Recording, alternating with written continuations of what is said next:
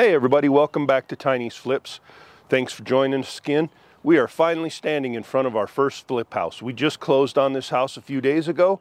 We're ready to start remodeling this, so we figured we'd do our walkthrough before we start doing any work, so you guys can follow our progress as we go along. So please remember to subscribe, hit the like button, and smash that notification bell. Let's get started. So this is the front of our new flip house. As you can see, it's got slump block with just a lap siding over the top of it. We are going to change the color of the siding. Most of the windows have been changed to the new vinyl windows, but we do have some old aluminum windows. We're going to change those to the new vinyl windows. The slump block, we're hoping to use some stain to change the color of it. The front door will be changed. This yellow glass around the front door is going to get changed. We're going to repaint the house. And then the roof is actually in really good shape, and it's actually a metal roof. I haven't been up there yet to do any kind of inspection, but from what I've seen so far, it looks pretty good. So we'll get up there at some point and check that out. Let's move around to the side. Here's our garage side of the house. It looked like originally they had planned to put a garage door in, but they never did. So we're gonna make that a true garage and add a garage door. The siding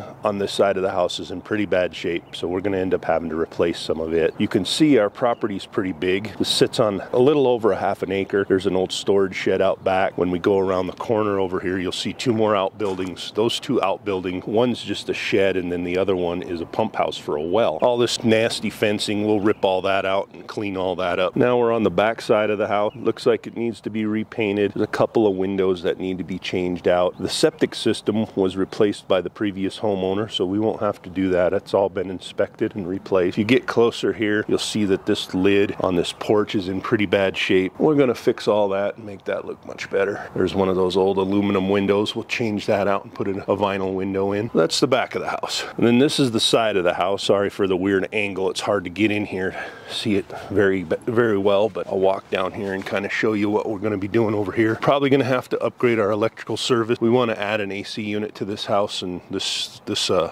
electrical service is only 100 amps, so we're going to have to upgrade that. And then of course you got some of these aluminum windows. We'll get rid of those, repaint this siding on this side, and hopefully dye this slump block a different color. Let's go on inside. So let's head on inside and see what we're going to be doing in there. The first thing you see is a closet. We're going to change this floor plan around a little bit to make it a little more open. But as you come in, you've got a hallway, goes around the corner to a couple of bedrooms, and then you've got your mechanical closet and your laundry closet here. From here to our right is our first living room. There's a fireplace there. Floors aren't in terrible condition, but I think we're going to end up replacing most of them. This is off to the living room we were just looking at. This was, it looks like originally a dining room. So we got an old build-in. We're going to take all that out, open this up a bunch, and repaint, and of course, probably new flooring. So as we leave this dining room, we come into the kitchen, which you can kind of get an idea what that is going to require. So we're going to tear this kitchen out and completely redo it. Then you've got,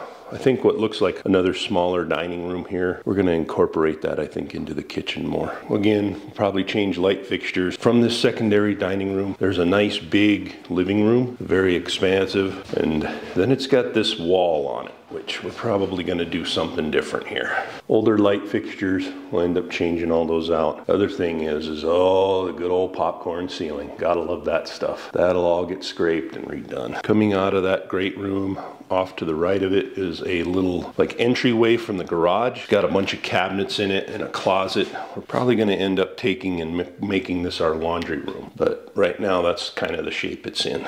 And it's got a tiled floor. So beyond this little laundry room, you've got a half bath, got a sink with a mirror, and you come around the door and you got your toilet and a cabinet up here. To the right of this laundry room is the door that goes out to the garage. Come out here, you can see you got some old cabinets and some things that the previous homeowner left. Got some holes in the walls, kind of a bad texture job in here. So we'll clean all that up. But what's really cool about this garage is there's a little workshop in the corner here. It's kind of dark in there, but you can kind of see there's some cabinets and a little bit of room to do a few things in. So that'll be a nice little feature for this house, is for whoever buys it. Coming back through the laundry room, coming down the hall, there's the kitchen again. Come down this hallway, there's a closet in here, and then there's the main entrance to the front door again. Got a little hallway into this bedroom right here. So this is the first kid's bedroom. It's the little kid's bedroom. There's a closet there to the right. Mind the light. So this is the first bedroom we come to. It's got this built-in cabinet here. That's kind of a neat little deal. So after leaving that bedroom, come around here, again, mind the light. This is the master bedroom. Got a master bath right off of it. Got a couple sinks. Got a tub shower combination, which probably end up doing something different there, and then a little cubby for the toilet. Again, aluminum window, little cabinet up there, and then these lights, which definitely will get changed, but kind of an interesting way to do a vanity light. And coming out of the master bathroom, you got your little master closet. Pretty good size. Come in here. Somebody's already built like shoe holders. You got a double shelving in here. So it'll be a nice master closet. So leaving the master bedroom and going back down this hallway towards the front door. Again, you got your laundry and your mechanical closet. We have 2 more bedrooms down this hallway. So these 2 bedrooms are identical. They're just kind of flipped, but you can see, again, an old aluminum window, popcorn ceiling, old light fixtures. I'll have to fix that up a little bit. And then coming around here, you got the closet for this bedroom. And if you come around the corner here, you got this little hall bathroom. Got its single sink. Got an old light fixture there, and then it's got a bathtub with a shower over it, and then your toilet, of course. And last but not least is this other bedroom here, kind of a mirror of the other bedroom I showed you. It's got its own little closet there, and then you got another little build-in here in this hallway, and then you got another little, what used to be a water heater closet here. You can see all the piping and gas for the old water heater, so we'll do something with that.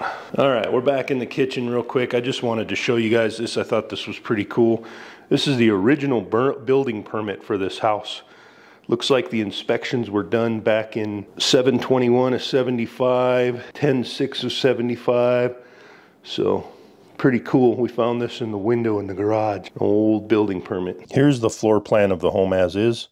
As you can see, it is very compartmentalized, and we want to create a more modern and open floor plan. To start, we will be removing the front entry closet. None of the walls are load-bearing, so we shouldn't have any problems removing those walls. Then we will remove these walls in the living room, mechanical room, and laundry room. None of these are load-bearing walls. Next, these walls in the living room will need to be removed, and these are load-bearing walls. These are going to require that we install beams above them. The last sets of walls to be removed are in the entertainment room. The entry into the room will be widened. This will require putting a header in. Then the 2 walls in the closet will be removed to increase the square footage of the shop/storage that's off of the garage. Now that we've discussed the walls that are being removed, we'll go over the rest of the changes.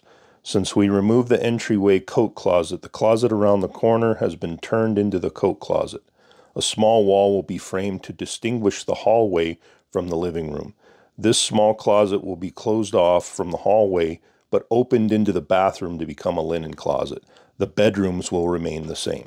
Now that the washer and dryer and mechanical closets are gone, this hallway closet is going to be split into a pantry and furnace closet. The 2 bedroom layouts will remain unchanged. However, the master bath will have the tub removed and replaced with a standing shower. In the kitchen, we'll be doing all new cabinets and countertops. The kitchen layout has been changed to have a standalone island. Lastly, the entryway from the garage will have the built-ins torn out and turned into an actual laundry room while housing the water heater. Now that we know the changes that we're making, here's the proposed floor plan. This will create a more modern and open floor plan, which is desired in today's homes. All right, we've done our interior and exterior walkthrough. You've got a good view of what we're working with.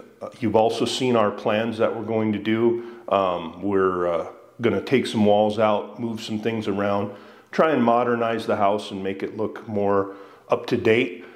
We hope you enjoyed this video. We hope you follow the rest of the videos as we change this house. And don't forget to like, subscribe, hit the notification bell, and we'll see you as we move on.